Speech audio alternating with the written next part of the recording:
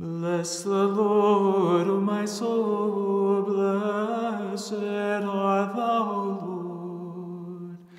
Bless the Lord, O my soul, and all that is within me, bless his holy name. There is an address given by the Patriarch of Jerusalem, which I would like to read to all of you.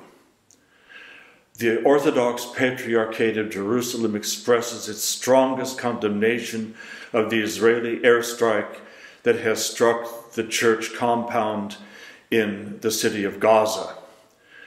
The Patriarchate emphasizes that targeting churches and their institutions, along with the shelters they provide to protect innocent citizens, especially children and women who have lost their homes due to the Israeli airstrikes on the residential areas over the past 13 days, constitutes a war crime that cannot be ignored. Despite the evidence targeting of these facilities and shelters of the Orthodox Patriarch of Jerusalem and other churches, including the Episcopal Church of Jerusalem Hospital, other schools and social institutions, the Patriarchate, along with the other churches, remain committed to fulfilling its religious and moral duty in providing assistance, support, and refuge to those in need, amidst continuous Israeli demands to evacuate these institutions of civilians and the pressures exerted on the churches in this regard.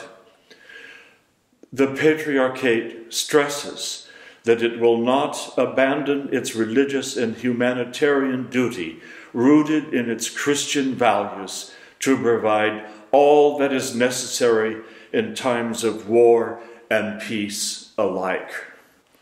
So I am asking you to please support with your donations to the Holy Order of St. George Relief Fund to help all those individuals who are homeless and who are suffering under this war.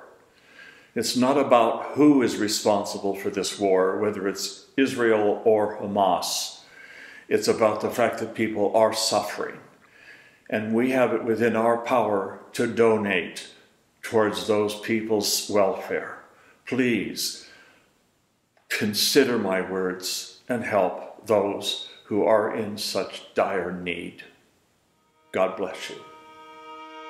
If you have found this content to be a blessing, please like, share, and subscribe. Thank you. Both now and ever and unto the ages of ages. Amen. Only begotten Son and immortal Word of